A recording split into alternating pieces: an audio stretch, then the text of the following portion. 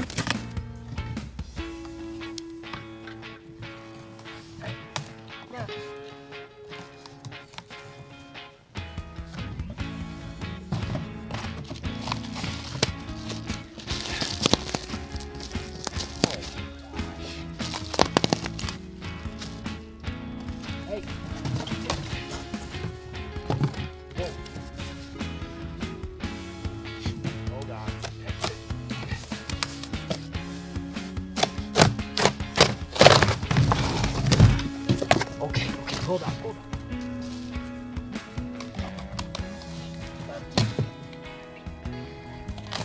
Come on. Okay, so what we have here are two 16-gallon water tanks. These are rated for fresh water. So what I'm doing is these I measured these out compared to the size of the cabinet. So they're going to fill that cabinet up. I believe they're 21 inches tall, if I remember right. So I wanted to maximize the inside, the filling of the cabinet. I didn't want there to be any leftover room. And these are, with two of these side by side, they're pretty much going to fill the cabinet for the first 21 inches. Now I'm just looking at how these inlets here are kind of a standoff. So I did order some of their water attachments here, their barbs. So I've got these large size ones, which I was thinking would be great for filling.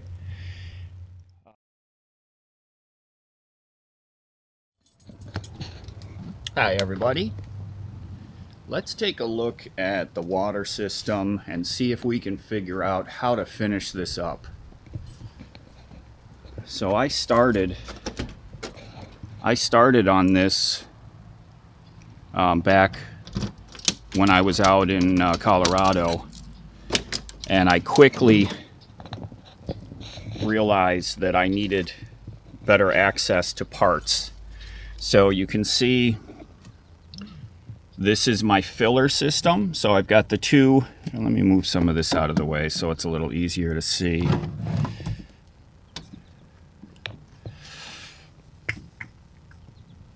So the filler system, I've got the two tanks joined together with this 1.5 inch large pipe, and then off of this is going to be the filler hose. I wanted to use the large diameter so the tanks, I can fill them quickly. You know, you pull up to a fill station, and so this will allow that to happen. So I'll have a short piece of hose that'll come up, you know, come up here. Actually, what I think I'm going to do is I'm going to rotate this down a little bit so the hose just comes right here, so I'm not taking up more space. So the hose will just come here. I'll get a short section of garden hose that I'll connect to the fill station and then bring it over here and be able to fill the tanks rapidly. So you need vents in these things. So I've got these 1/2 inch diameter that I'm going to use as the vents, and I'm going to get some caps for them. So when I'm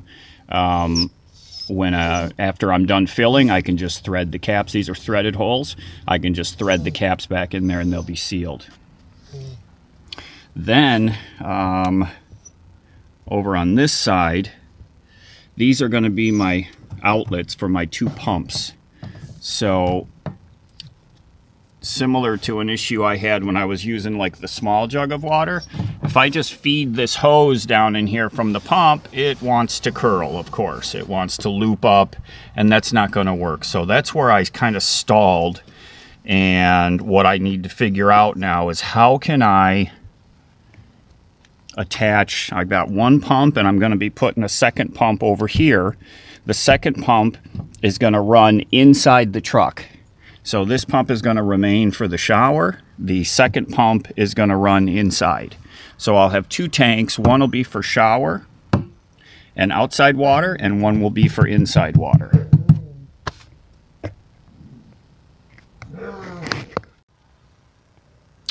So the idea is to bring a water supply line inside the truck. So, you know, here's the little trap door that goes out to that cabinet where the water tanks are. So I think what I'm going to do is right here, just below the countertop level, I'm going to punch a hole through here, and that's where my water line is going to come in. And I'm going to run it along the face of this cabinet. And then right here is where my faucet's going to be. My idea originally was to drill from this cabinet through the wall into this larger cabinet.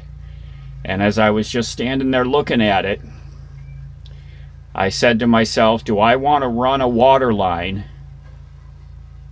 right over top of my solar charge controller and my inverter and my batteries?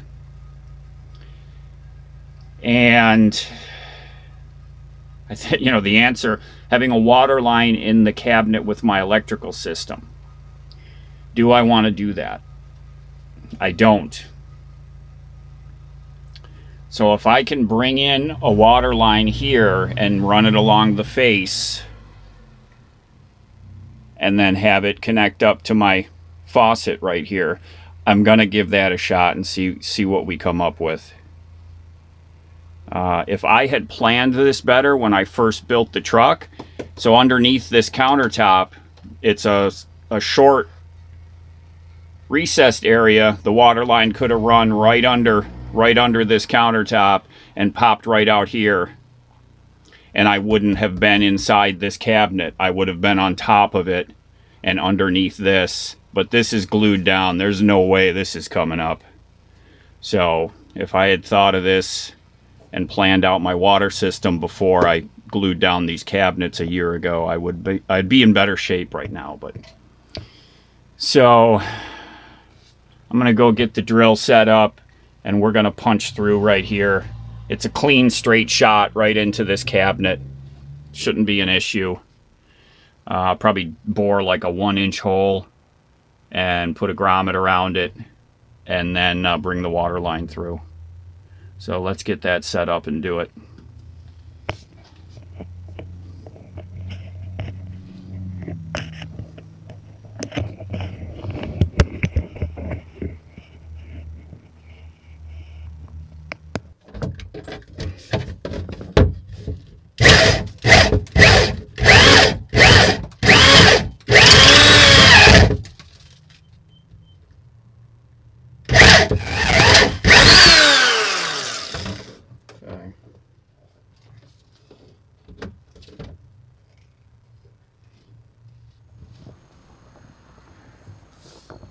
How's it coming? Good. Using the skills that I have taught you, you should become awesome at all this stuff. I know. Yes. Okay, so here's my faucet shelf. This is my great idea of a half circle. And then the faucet goes in there. And so I need a couple of shelf supports to hold this up. So let's take a look at how this is going to look inside the truck. So it's going to go right here. Okay. So a couple of shelf supports underneath it to hold it in place. Then mount the faucet. And the water line, again, is just going to come across. You can see I've got it ready. It's going to come across and then right out there. So I guess I should color this. stain it. I wish I had the same color as the counter. I don't have that anymore. I do have the color that I used on this piece here. It's just a little bit darker. That's all. So I'll go ahead and stain this up, and then this will be done. Good morning, everybody. So today's a big day because today we're gonna turn on the new water system for the first time. So I spent a good portion of yesterday running wiring and picking up different water pipe kind of items over at Home Depot. And so where we're at right now, I'll show you where we're at inside the truck. So here's where the water comes in, and then here's the wiring that goes to the switch on the faucet. Okay, so it's just an interrupt positive. So positive 12 volt positive comes in into the switch, and then 12 volt positive back out to the pump. So it's just an interrupt switch. So these wires are run over yonder. This is the hose that I have that's going to come in and then to the faucet. So first thing today, I got some corner brackets to support this little faucet shelf that we're going to be putting up. So this is going to mount like so, with a couple of these L brackets as supports. Then the faucet mounts to that shelf. So we're going to get that mounted up today, get the wires connected to the switch, get the hose connected to the faucet, and then out in the outside cabinet, let's go take a look at what we've got out there. So original pump that goes to the shower, second pump that goes inside. It's all wired up, ready to go. Out here, so I was able to use some PEX pipe to go down into these tanks, and that's what these hoses are connected to. So this hose here goes right to this pump.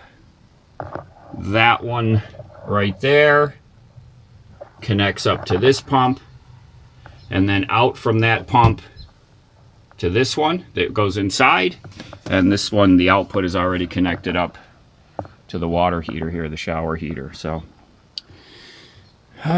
you know, right as I said that, I'm like, boy, I should have hot water going inside, shouldn't I?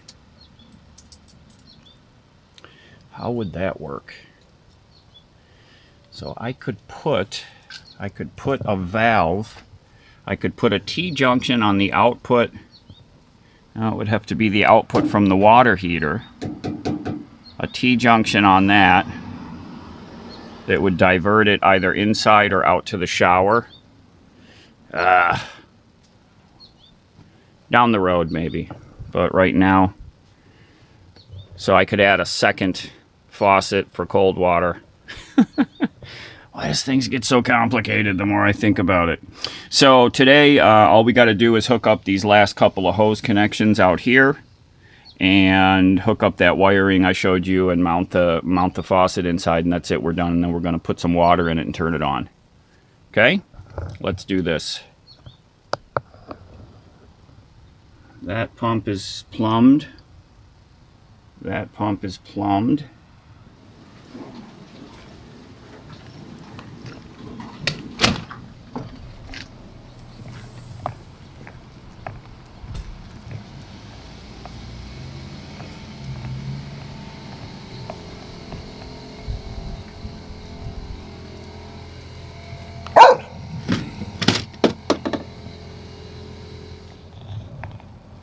You want to go in the truck? Huh? Whoop, whoop, whoop. Hold on. Go up in your chair. Up here.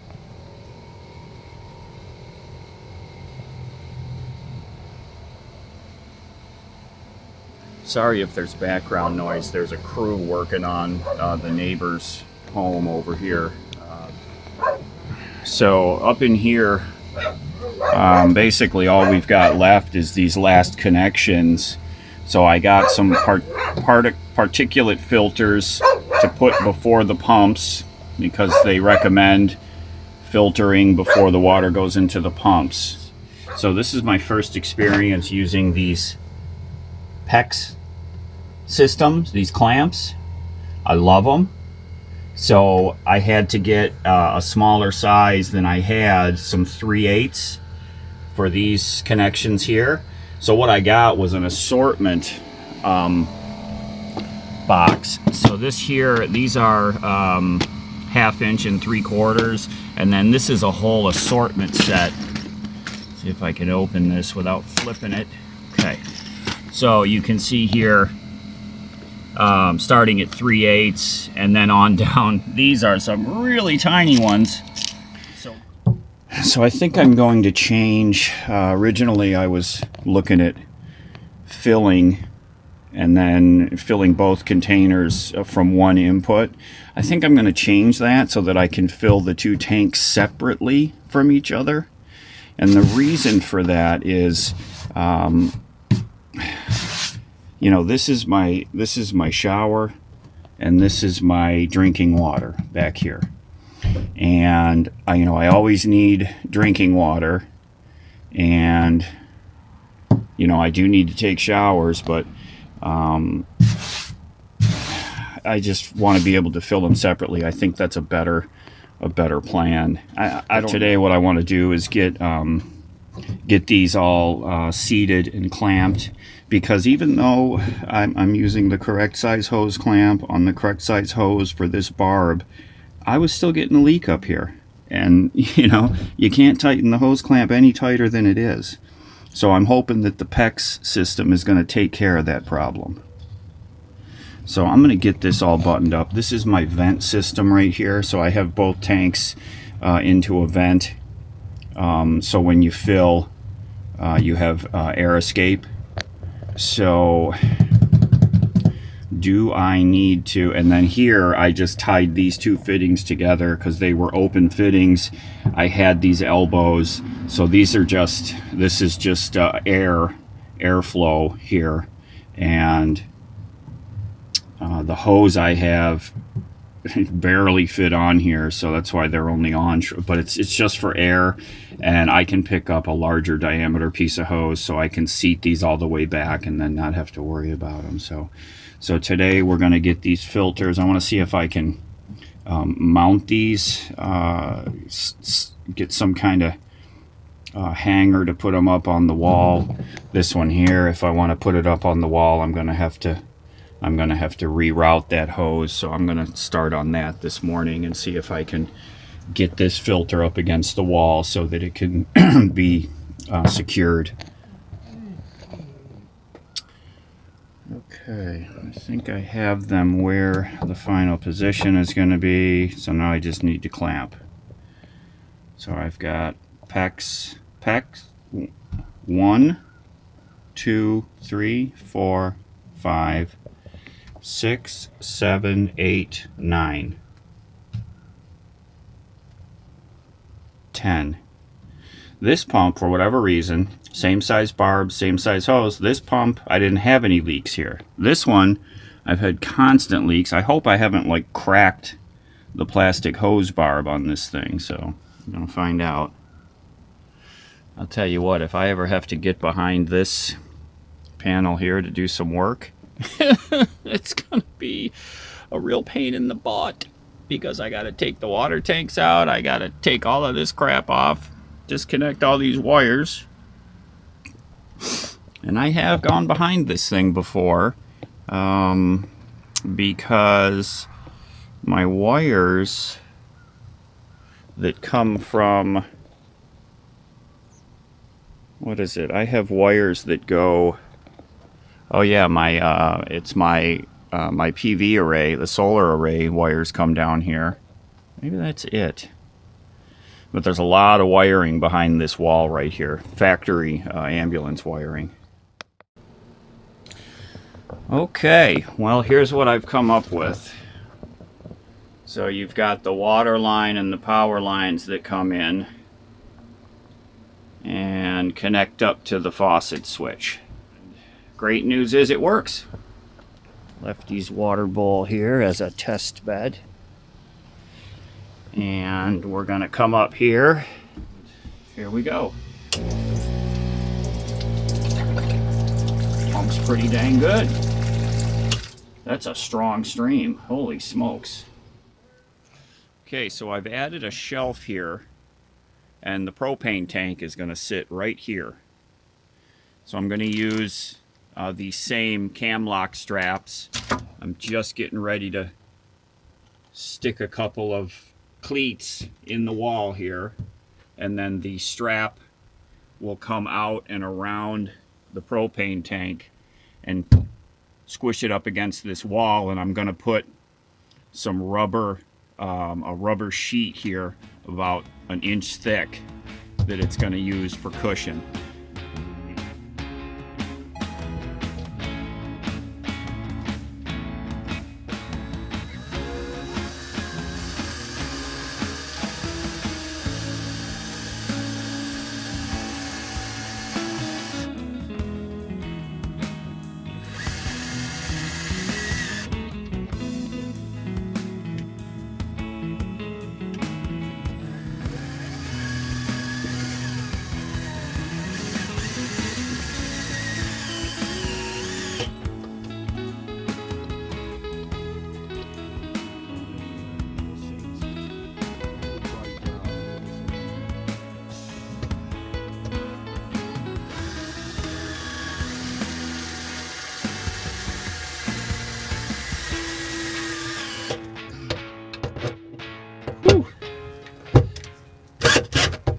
Takes a lot of pushing pressure. There we go. All right. One cam lock cargo strap. Is that making sense? So that's a trimmed up yoga pad I'm going to use as a cushion.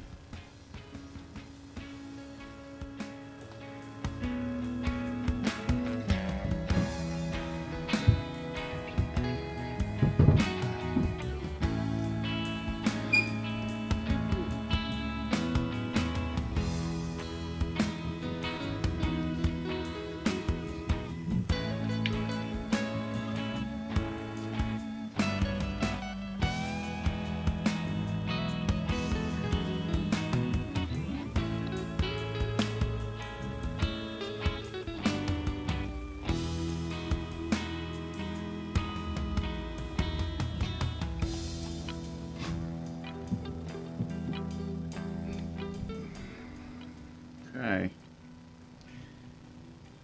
I'm saying tight. It is definitely squished up against that wall.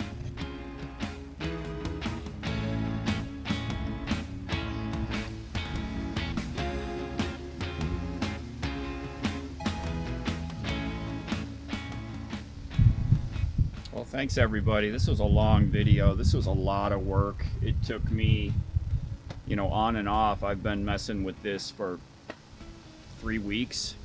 I had to source and collect up so many different parts and fittings, those PEX clamps. You know, I had the whole thing hooked up with the hose clamps, and I had leaks, so I dove into the world of PEX clamps, which I'm now a firm believer in, because I resealed all the hose connections with the PEX clamps and had 0 leaks. So they do work. Highly recommended if you're doing waterline work. So thanks everybody for watching today. It's a chilly, overcast day. It's time to get out of New York, so we're a day or two away from leaving here. So we'll see everybody real soon. Everyone take care.